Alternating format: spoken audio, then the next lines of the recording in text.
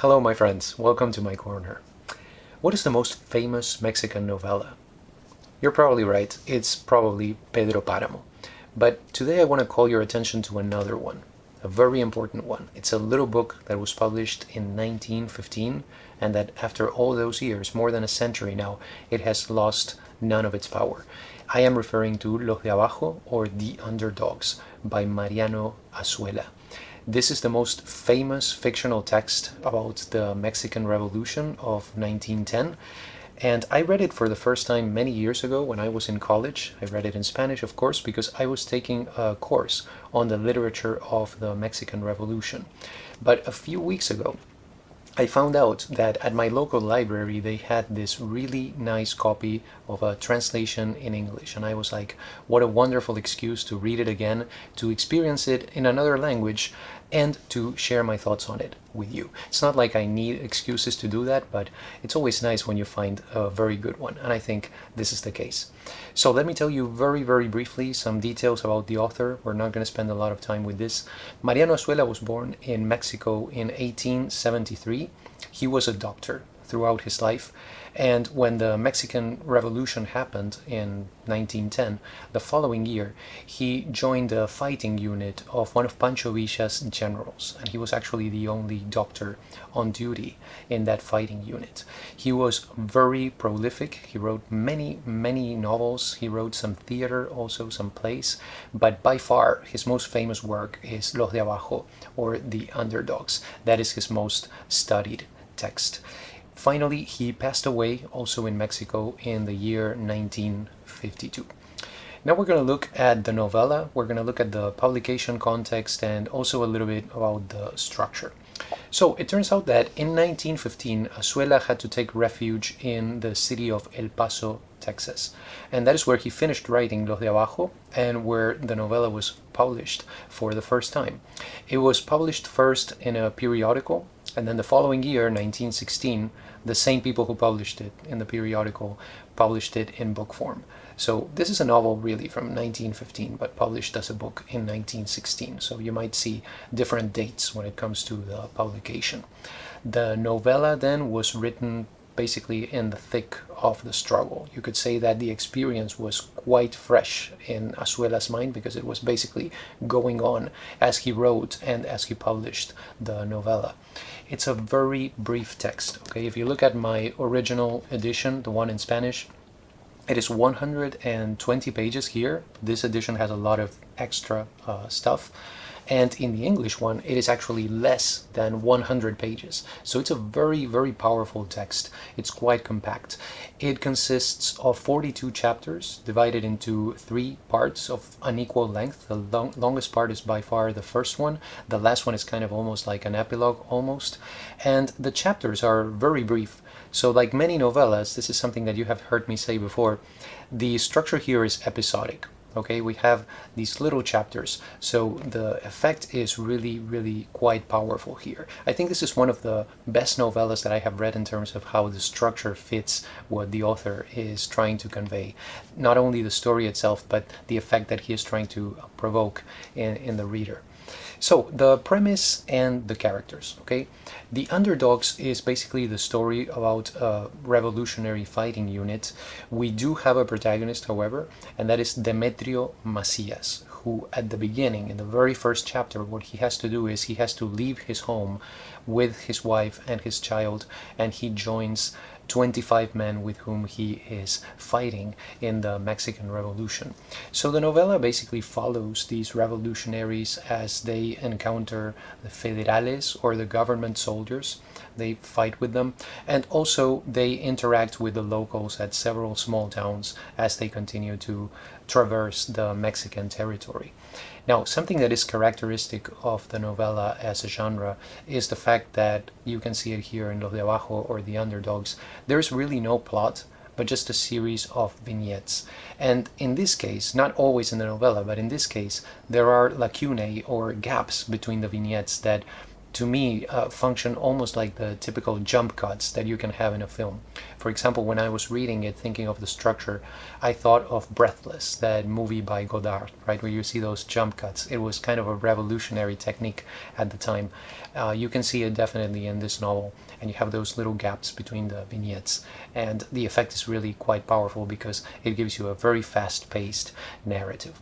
If you look at the first chapter, okay, and I want to say this is probably a challenge. I would say read the first chapter and see if you can stop reading this novella after that. It's an amazing first chapter. It really keeps you interested. And what we encounter here is Demetrio living with his wife and his baby, right, his little child that they have, and all of a sudden the federales come in and they just start acting like they own the place. They shoot his dog, they try to assault his wife, and this is really the type of incident that made many people support the revolution. And when I say people in this case, I mean like the common people, right? It was not a matter of ideology or anything like that. It was just a reaction to the abuse on the part of the government forces in this case. Octavio Paz said that the Mexican Revolution was the result of a desire for land, okay? And you can see, for example, if you look at the name of the character or the protagonist in Los de Abajo, Demetrio, right? So Demeter was the goddess of agriculture. So you can see the connection right there. This is a novella that has lots of symbolism throughout, even in the names of the characters. And you can see that in this first chapter. The reason why I stop on this first chapter is because it really gives you an idea of how well written this novella is, just by reading that one. And then the family trying to escape, right? This is another type of symbolism that you find here. The first thing that I thought about when I pictured that image was, of course, the flight to Egypt and the Holy Family, because you have a man, a woman, and a child. I think this is deliberate, right? So little details. It's a very carefully written text, and that's what I like about it. One of the many things that I enjoy about Los de Abajo. Regarding the structure, going back a little bit to that, I like to think here of the concept of intertwining, because you could say that The Underdogs is the intertwining of the beauty and the tranquility of nature, and then on the other hand, the brutality of man.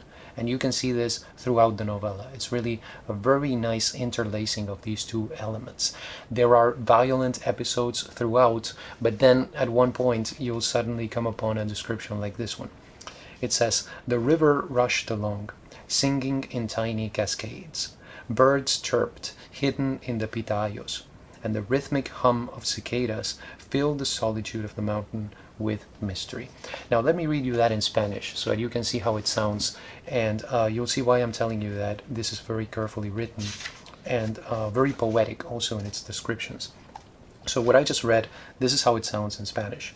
El río se arrastraba cantando en diminutas cascadas. Los pajarillos piaban escondidos en los pitayos y las chicharras monorítmicas llenaban de misterio la soledad de la montaña. Notice those sounds, right? El río se arrastraba. And then you have los pajarillos piaban escondidos en los pitayos. And finally, las chicharras monorítmicas. So it's telling you about the river, about the cicadas, about the birds, okay? And you hear the river, you hear the cicadas, you can hear the birds because the words are so well chosen. There's that onomatopoeic quality to the language, and that's what I mean.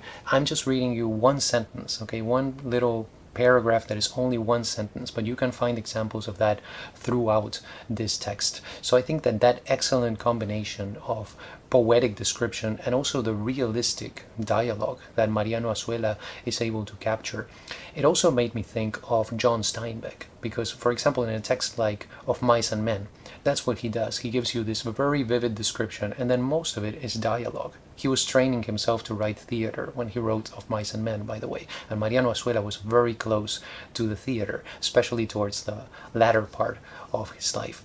So The Underdogs, really, because of this, right, the intertwining that I was mentioning before, is really a very good exercise in point and counterpoint. So that's another thing to kind of consider when you experience this novella. We have a double perspective in this text also. There are many important characters that you're going to find in The Underdogs, besides, of course, the protagonist, Demetrio Macías. And I think the most important one of those characters is a guy by the name of Luis Cervantes. He joins the fighting unit in maybe the 5th or the 6th chapter. It's very close to the beginning of the novella. So if you have on the one hand Demetrio as the fighter, we have Luis Cervantes as the ideologue. Okay, he is the guy who thinks about the ideals of the revolution. He used to be a journalist. Okay, so he's the figure of the writer, Luis Cervantes. Okay, that Cervantes right there is not a coincidence. Okay, it's meant to make us think of the figure of a writer. And I think also there's a lot of Mariano Azuela, the author of the novella, in this character of Luis Cervantes. Remember that he joined the fighting unit as a doctor, so he was somebody who was educated, unlike the men who were simply the fighters, right? So this is another aspect of this novella in which you can see the contrast right there. You have the fighter versus the guy who is always playing with the ideas and stuff like that. So let me read you so that you can get a sense of this contrast right here. There's a part where Luis Cervantes is talking to Demetrio Macías, and Cervantes says, "We are part of a great social movement that can conclude only with the advancement of our homeland. We're destiny's instruments for the vindication of the people's sacred rights. We're not fighting to bring down a lowly assassin, but against tyranny itself. That's what's called fighting for principles, having ideals. That's what Villa, Natera, Carranza are fighting for. That's what we are fighting for as well." "Yes, yes, exactly what I've been thinking," said Venancio enthusiastically. And then Demetrio says, "Pancracio, bring us a couple more beers." So you have the contrast right there, the ideas, the lofty ideals of the revolution and all that, and then the idea, just bring us some beers, let's not talk about this complicated stuff right here. So because of this, Azuela had some trouble really when he was writing and trying to publish the novella. Many people told him, your text is going to be condemned basically as reactionary. And you know how Azuela responded to that? He said, "It's not going to be condemned as reactionary because it is not. This is just the truth." So that's his approach to that aspect of the writing of this great novella. Regarding women, okay, I think we need to talk about this. There are many women in Los de Abajo, but unfortunately we don't really see them as fighters. For example, if you look at Demetrio's wife, she stays at home with their child while Demetrio is fighting. Then the second important female character that we meet at the beginning also of the novella is Camila. Okay, Camila has feelings for Demetrio, and she may also have feelings for Luis Cervantes. So we have a little bit of a romantic conflict right there. And then towards the end of the story, we encounter another female character, La Pintada. She is a prostitute. Okay, she has feelings also for Demetrio, so there's a little bit of a jealousy going on right there between La Pintada and Camila. But I would say, even if we consider all this, yes, women are depicted, they are a part of this novel, even though it's a novel about men fighting. At the end of the day, I think women are portrayed from the perspective of a male in Los de Abajo or The Underdogs. So that's just my take on that. Regarding intertextuality, okay, I was thinking about this as I was reading this novella. What can I compare it to? What other texts? And there are two important and favorite texts of mine from US literature that I could put to dialogue with Los de Abajo.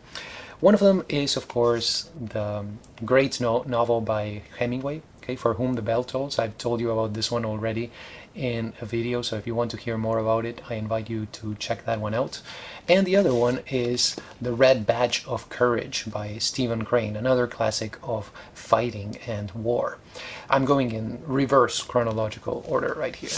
So if I were to compare The Underdogs, for example, with For Whom the Bell Tolls, I would say that The Underdogs is just incredibly fast-paced compared to this one, of course, okay? Because it is episodic.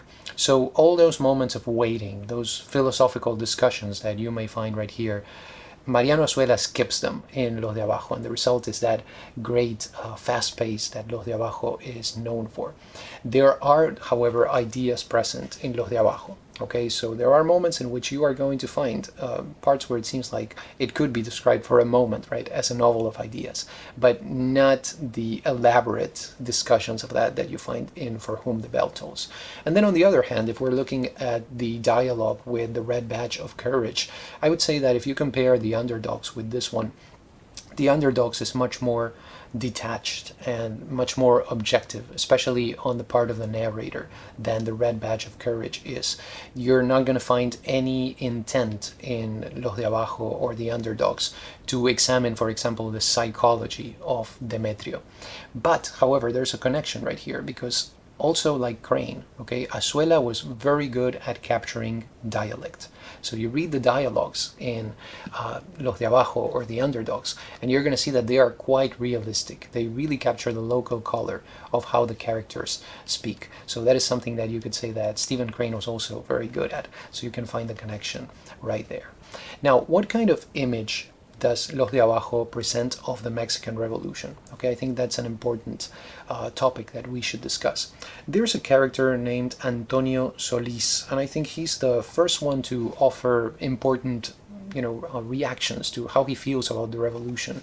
This is a character who is disillusioned, okay, and he's talking to, of course, Luis Cervantes in this is chapter, let's see, my Roman numerals as usual, chapter 18, okay, of the first part.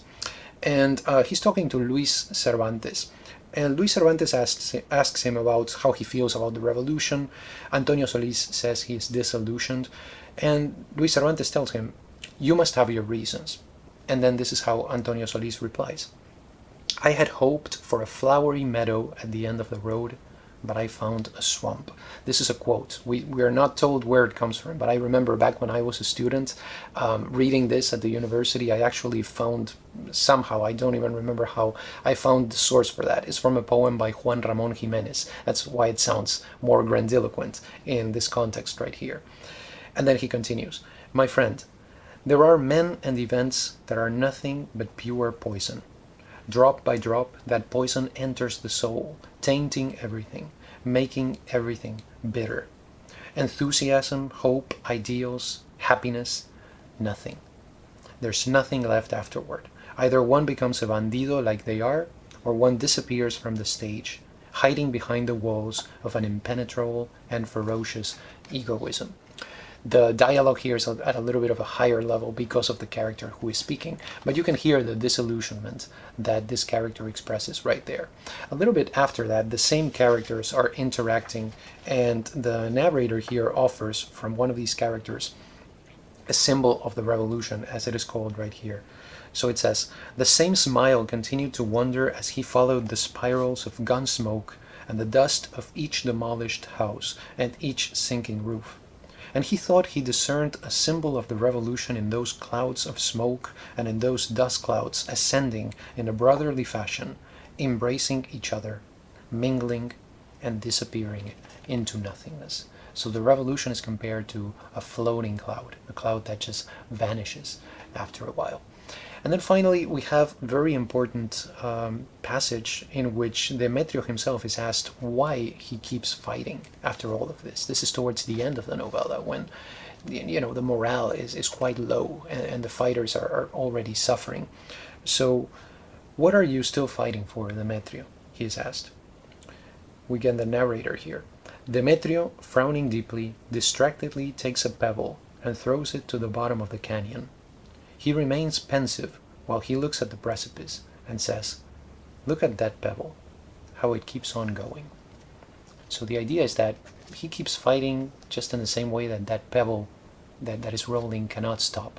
Okay, there's just no way to stop. You know what I thought about when I read this little passage? I thought this was a kind of a weird association, or maybe not weird, but it was unexpected to me. It came out of nowhere, kind of.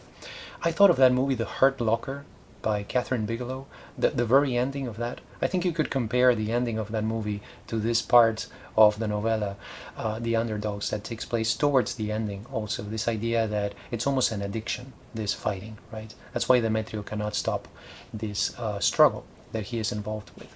So I would say that overall, when it comes to the view of the revolution that this novella presents, there's really no romanticism whatsoever.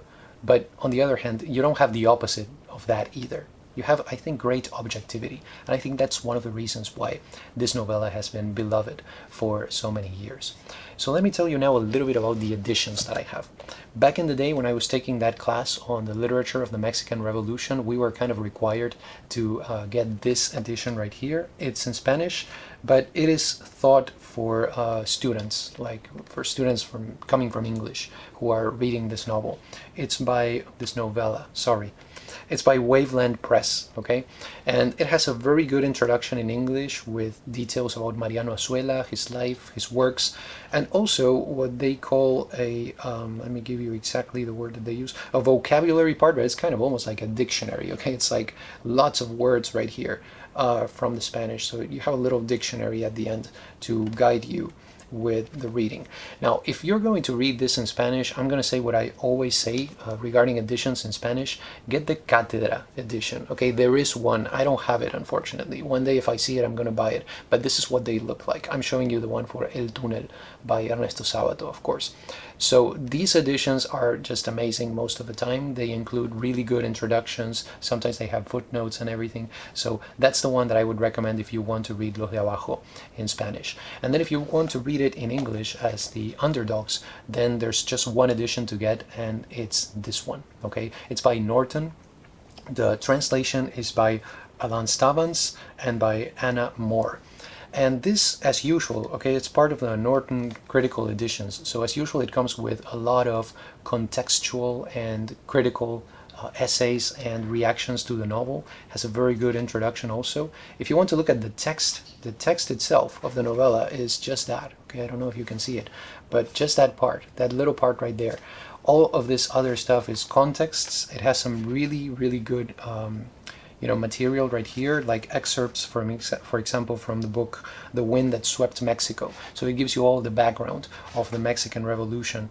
And there's also an excerpt from the famous book by Octavio Paz, The Labyrinth of Solitude, that has to do with the Mexican Revolution also. And then, of course, you get some critical, reactions and some reviews. An essay, for example, by Clive Griffin on the structure of Los de Abajo and all that kind of stuff.